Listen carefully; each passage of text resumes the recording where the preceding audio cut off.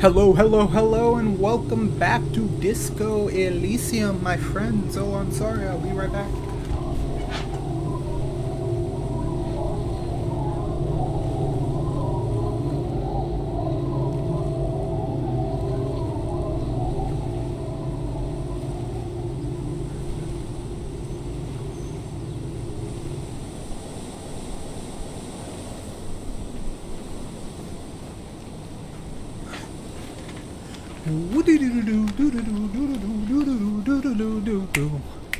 Welcome back to Disco Elysium. We're gonna be playing this game. Okay, what do we got to do? It's early in the day. We gotta get ourselves organized with the Mazovian economics that are out there because we want to be a communist and we only have 0.0001%, no, 0.0001% of communism bill. Now, though. How are we gonna get in there? Did I talk to the guy? I didn't because I was trying to find that skeeve thing.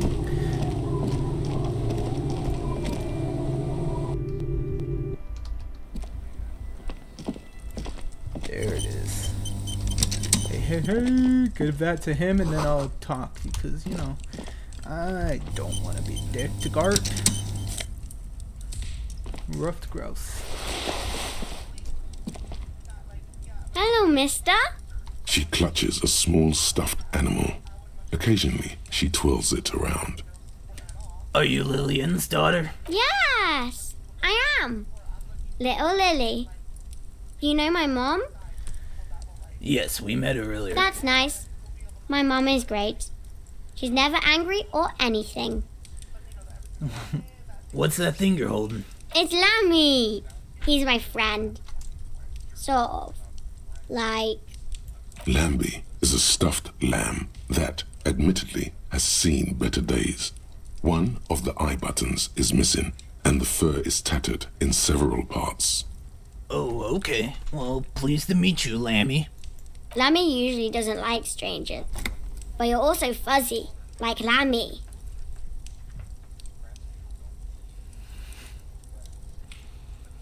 That's... Goodbye. Bye! It's very rude. Taking this ruffed grouse. We're going to talk to Gart.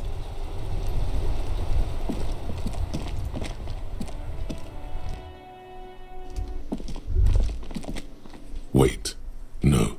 Something about this bunch doesn't smell right. What do you mean, aren't there Everards, guys? They are, but they don't seem too keen to talk with you, do they? No, they don't. Glenn seems to be contemplating grievous bodily harm while he massages his raw knuckles. In the far back, Eugene is doing his best to ignore you. And from his perch at the end of the table, Titus Hardy. Besides, you're pretty sure they consider themselves social democrats. Alright, guess I'll look elsewhere then. And the back.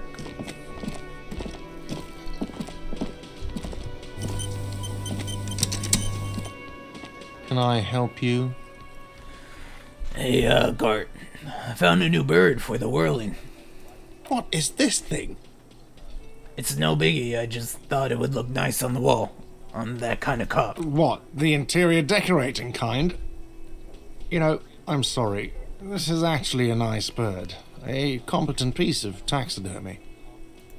I can fix it to the plaque and have a new bird in the establishment, I guess. So, I don't know. Thank you. I'm gonna go with thank you. People just don't know how to accept gifts, especially taxidermy. He likes it. He likes the bird.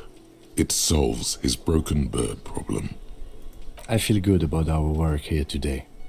It's all about the little things, like bringing people random stuffed animals. Goodbye.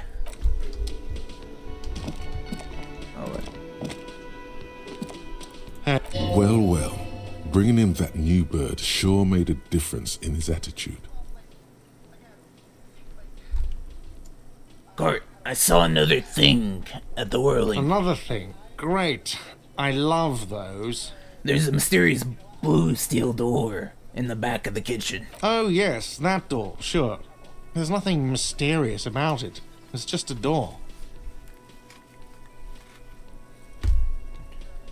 Do you know what's behind it? Do you have... No, I don't have a key. I don't know how to get there. And I don't care either. It's not like I've been wondering about it for 10 years. It's just a frit warehouse, probably. Or some boring storage space with a bunch of old junk and dust. Junk and dust. He's attempting to maintain an air of indifference. It's absolutely not convincing. I think you'd like to know what's back there. Fine, okay, a little. But my job doesn't leave me time for wondering about one locked door in one of the cafeterias I manage. So, I haven't opened it. I have cleaned the whole place 100 times over, though, after the animals. And I haven't found a key, so good luck with that. So the phone line is dead? Yes, and the phone company is taking its sweet time sending someone to fix it. Losers. Is it true that there was foul play? Who told you that?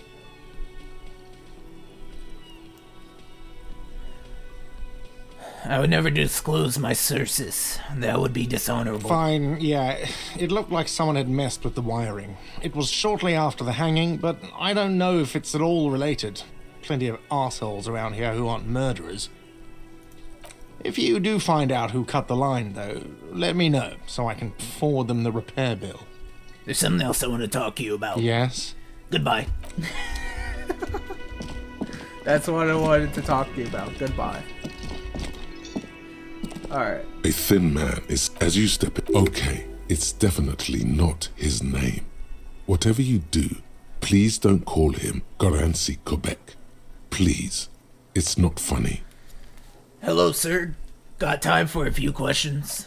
The man puts his cup down and replies something, his left hand drawing arcs in the air. Do you know what's behind that door? He looks up at you, then looks away quickly, shrugging and muttering something to himself. Shrugging is an international sign for, no, I don't know what's behind that door. You got some impressive pots there. He smiles and bangs his ladle against each of his pots in turn. I don't think I need any else. Stay masculine. Alright.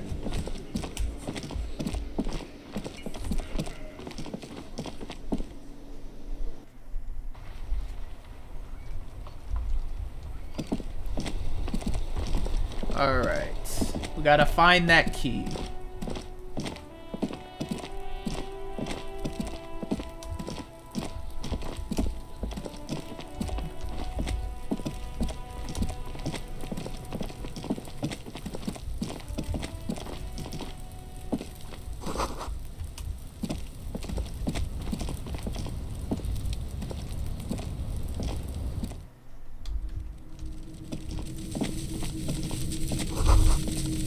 All around you, the hisses and chirps of locusts fill the musky air. The earthen floor of the shack has been shaped into mounds of mud, dotted with little holes for windows. Well, detective, it appears you are on the way to solving the case. The missing locust case, which is a sub-case of the imaginary insect case. So at least that's going well. Huh? Yeah, we need to tell Morel about this immediately. Of course. I'll leave that to you.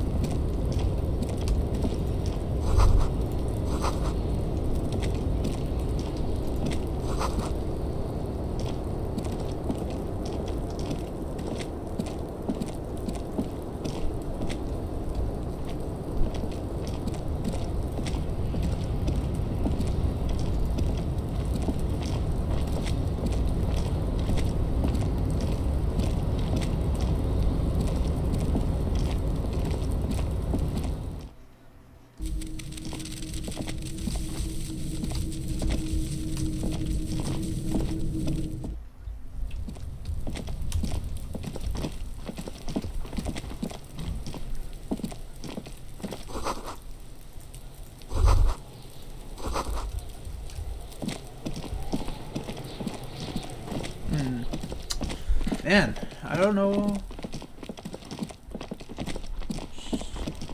I guess I'll go tell him about this thing. I don't know what else to do, though. Hello. Lena and I were just discussing the design of the new trap. I found the locusts in a nearby shack. Some kids built a city of them. What the devil? Why would kids be making a city of bugs? Oh, my dear Morel. You've been an old man for too long. Kids love to torment insects almost as much as they love to torment old folks.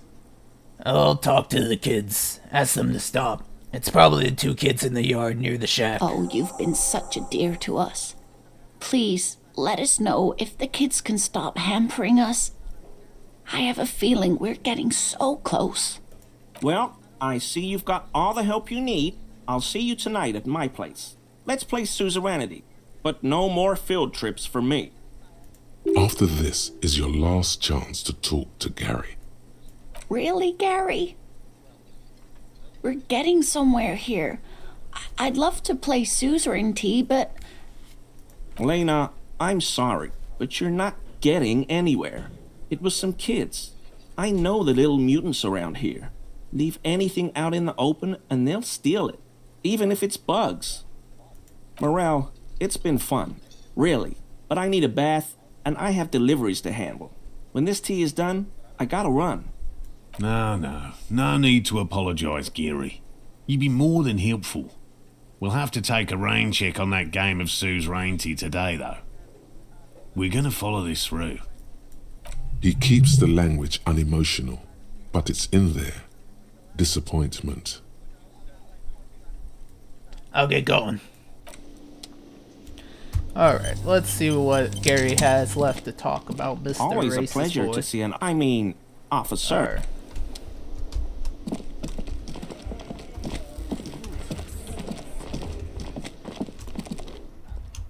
Da-da-da. Da-da-da. Da-da. Oh.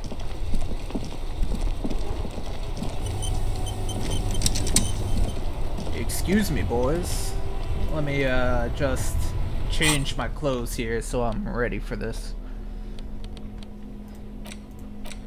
Do I need logic? Probably not. Hell, I'll do this. It'll give me reaction speed just for this.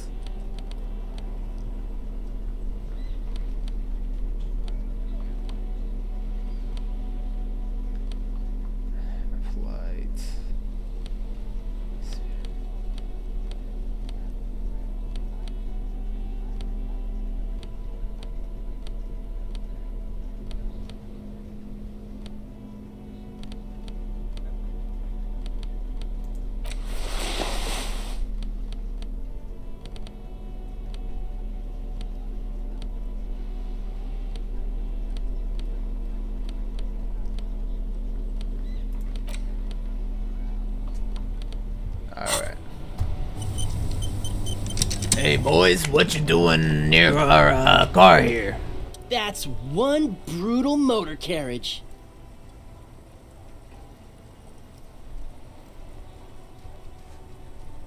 If I were a real skull now, I'd jack it, paint it in palm tree livery, then bottom light it, neon style. A snazzy shit-ripped skullmobile like this would make a fine trophy. We could, like, hang fucking shrunken heads from the side mirrors. Cops' heads. Scary tribal shit. Yeah, tribal shit. A cop carriage like this would have proper skull value.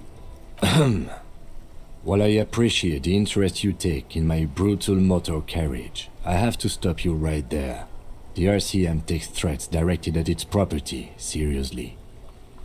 It's just theoretical work, Copper. No basis in reality. Man, if we were certified skulls right now... Who are I'll you? tell you who we're not, cop.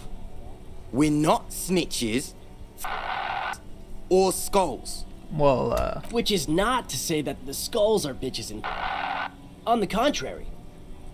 The part of this presentation you want to take home with you, cop man, is we're not part of the skulls. Yet. who are the skulls? You don't know? What kind of cop are you? I'm so glad you asked. The question was rhetorical. The Skulls are the most vicious gang of the Besmertnay. The nastiest bunch of psychos ever. Jacking carriages and getting into high-speed chases. Possessing an infinite amount of fuck-all swagger, infamous for their non-verbal modus operandi. They usually occupy the burnt-out quarter in Jamrock, or you can find them loitering around their brightly painted bottom-lighted vehicles. I can't wait to become a skull. Bottom lights are wretched aggressive. Do you know anything about the murder that took place here? Murder? A man was hanged in the backyard of the Whirling in Rags. Yeah, sure. We'll gladly tell you everything we know about it. It was a man. Also, he was hanged. Anything else? He was hanged from a tree. Yeah, I mean, duh. This punk. Hey, stop right there. How does one know anything? I'm not gonna entertain you with this any longer. Sure. Understandable. Fuck, and I appreciate your effort, though.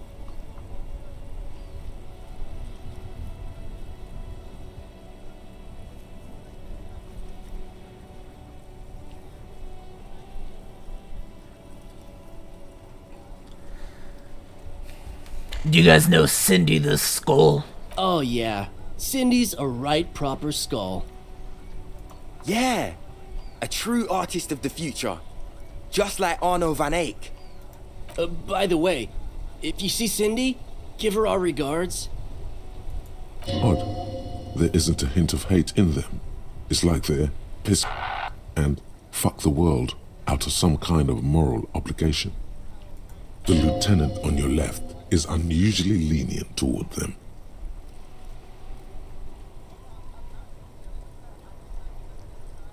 I see you kids are into hypnotic dance music. Oh man, yeah. We're not fucking kids, man. Be wary of the abyss. Why? It's a threat. An impotent threat of violence.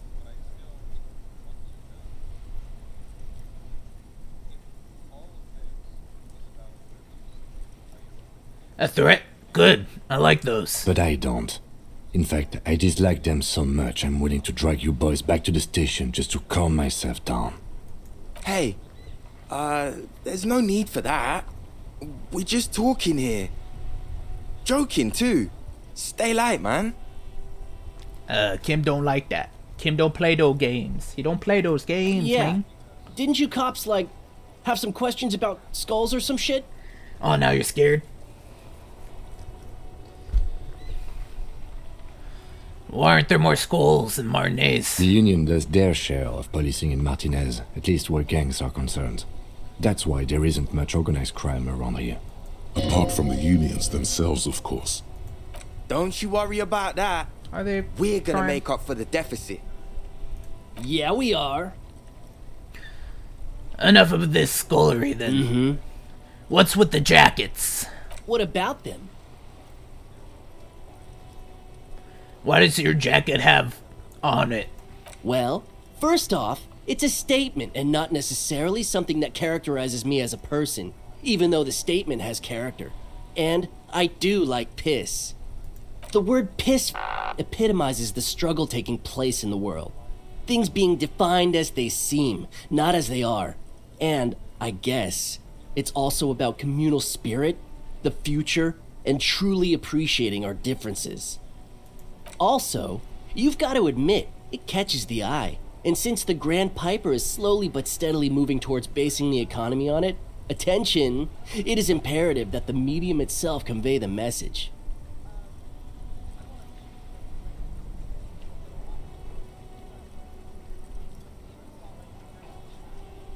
This guy's ridiculous. Makes sense. What I mean by this is, we are all pissed, and that the world is inherently meaningless. Why do you have the world on your jacket? Like I said before, many men keep searching for the one. For so-called true love, which is actually just obsession masquerading as kinship. The thrill of the chase. The hollowness that fills your chest cavity after catching it.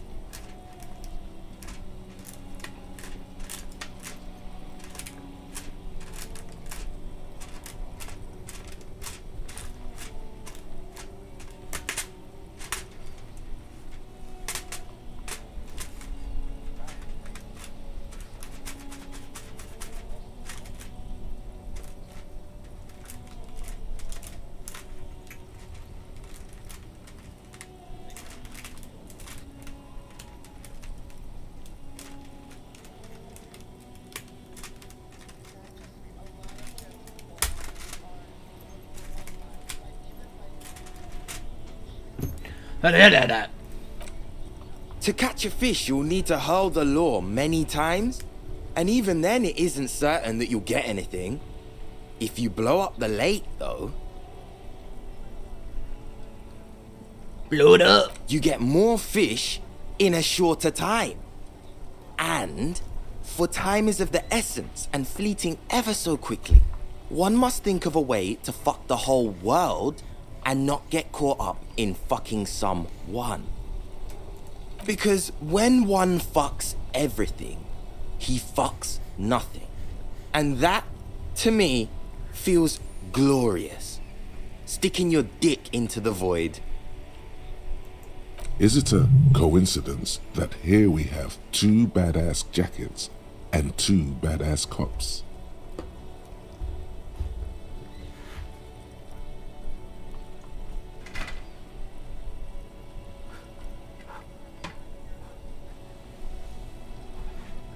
Hey, Kim.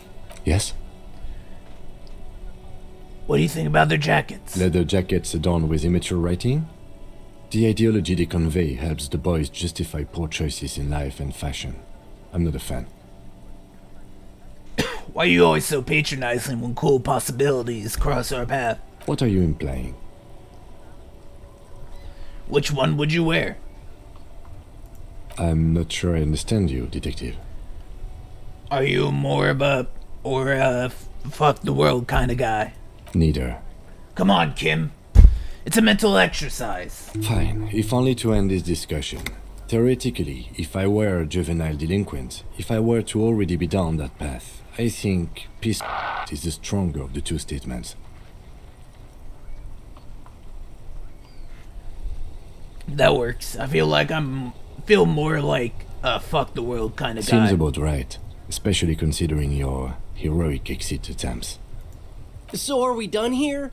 Or you don't need us around for your secret whisper party, do you?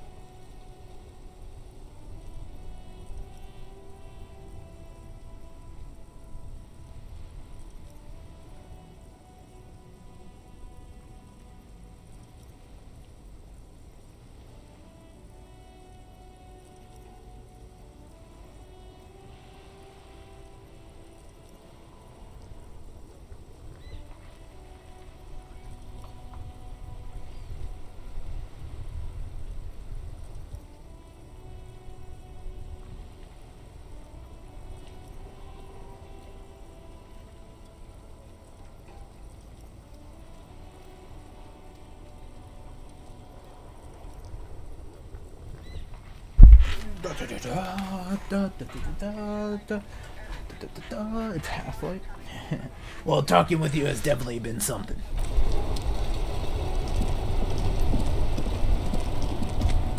Okay. Changing back to this.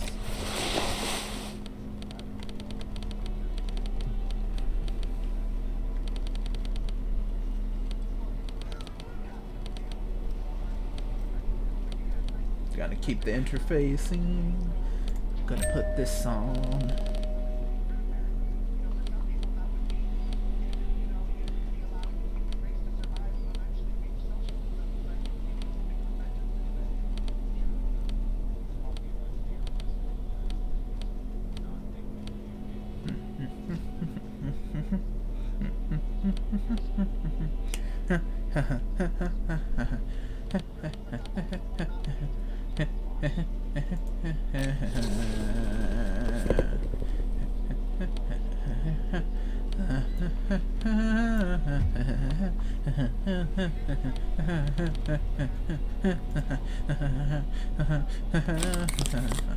Wow, wow, wow, wow, wow.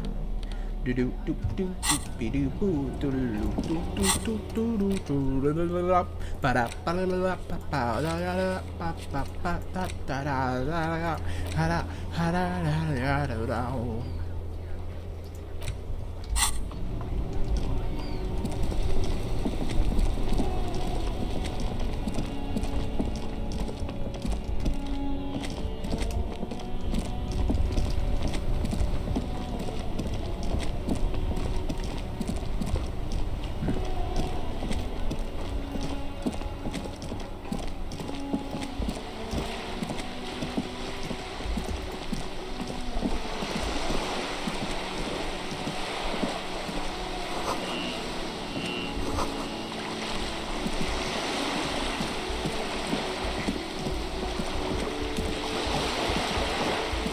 Banana, banana, no, banana, no, banana, banana. There.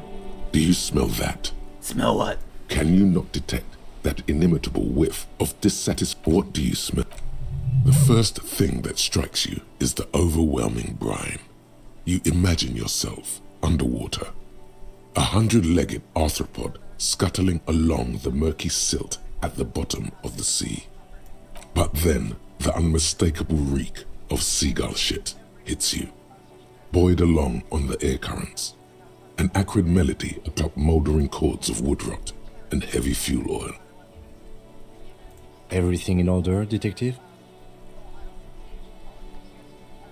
I'm working on developing my political consciousness. You're developing your... You know what? I'll just leave you to it. Carry on, Detective. The lieutenant lacks your highly developed politico-olfactory cortex. The smell is undeniable, and it's coming from that balcony up there. You mean Cindy? Certainement. A precocious communist youth, a symbol of a kinder, more hopeful future. Now's your chance to establish contact with your revolutionary brothers and sisters. A chance to establish contact with the future. What a... Shut up, Inland Empire. Oh, I suppose I should go talk to Sind. Then, right? What they're asking of me. I guess we'll go up to see Sind, but then we're gonna have to end the episode because we're hitting 30 minutes, baby. And here we are, Cindy. How you doing? How you doing? Well, you know, thanks for liking, subscribing. I'll catch you all next time. Bye-bye.